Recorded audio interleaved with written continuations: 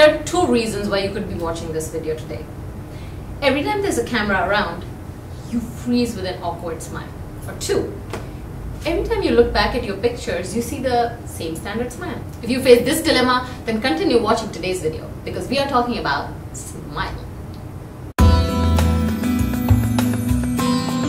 Welcome to Blush With Me, a channel that's determined to improve your pictures. Or if you're a photographer, this channel will help you guide your clients and ultimately deliver great shots. Before we talk about different kinds of smile, which is in part 2, let's talk about how we can improve your basic smile. Most people become conscious, awkward, and smile unnaturally when their heart races fast in front of a camera when it's time to take pictures. And this is what you'll end up with. Now there is another problem. Some people have a problem of excitement. We get very excited when we have to take pictures, and this used to be my problem. And this is what you'll end up with.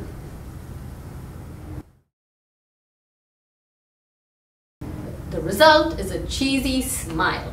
I want you to practice this in front of your phone camera or a mirror. When you're excited, you usually let go of your facial features. You tend to relax a little too much. So when you let go of your smile completely, it looks very spread out. It looks like it's all over the place and nothing is in control.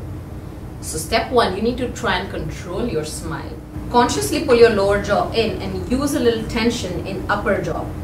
Pull your smile upwards and pull up on your top lip. I hope you saw the difference there. I'll also show you pictures. So when I smile naturally, both my upper and lower jaw show. It's pretty much like this. But when I'm in front of a camera, I automatically change. I kind of control. I suck my face in. I don't know if that's the right word, or figure this out for yourself. It's more like when I'm asking you to pose and I say suck your stomach in, something like that for your face, like pull it in from within. And this is what I'll end up with. So I don't show my upper and lower jaw when I'm smiling now.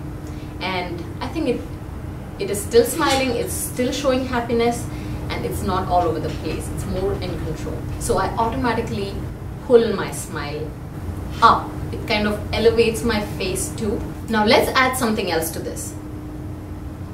Make your eyes smile. If your eyes are not smiling in the pictures, you could be smiling a mile long with your lips, but it's not going to make any difference to the picture. So it's very important that your eyes look happy in pictures.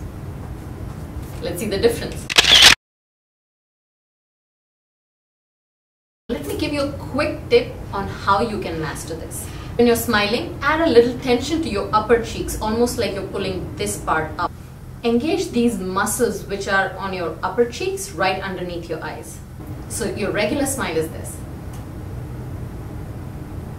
Now I'm going to have a little tension, pull up this part of my cheeks.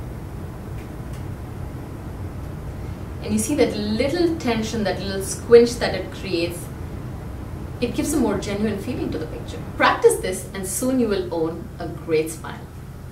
If you like my videos, then say so. Leave a comment, subscribe to my channel, and I'd love to hear from you. Very excited to see the requests and ideas you guys are throwing in. I hope to make more of these videos if you stick around with me on Blush With Me. Don't forget to share these videos with people you think will be benefited from these, and leave more comments. Thank you so much for watching. Don't go anywhere. Stick around and watch the part 2 of this video and learn what different smiles can do to your pictures. Bye.